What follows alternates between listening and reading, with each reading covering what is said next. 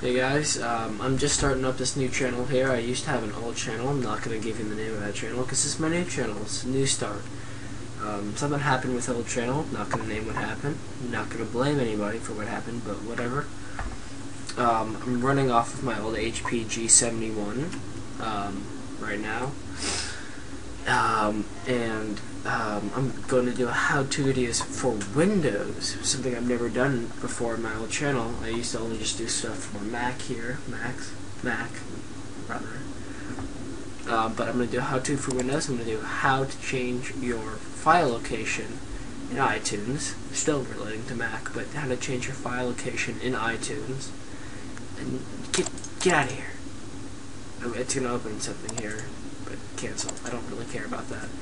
Well, what you're going to want to do is you're going to go to Preferences, and you're going to, no, not Preferences, I lied, not Preferences, go to Edit Preferences, and then you're going to go to Advanced, and you're going to go to Change, okay?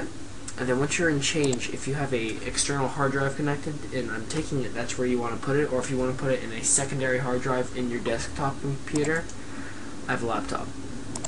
You're going to click that drive. I have a 500 gig external hard drive connected, and I'm going to select that folder, and that's it. I'm good now. I just click OK, and it does it. But what you want to actually do after that is you're going to want to organize your library. You want to consolidate files, and then you're done, and that is it. So do a little test here. I'm going to see if I can actually get the F12 button on my keyboard, my other keyboard for the computer, not this keyboard, to work. I hope it'll work, but let's just see. F12. That didn't work. Let's see. F12? No, that didn't work. Control F12? Whatever. Just gonna stop that then.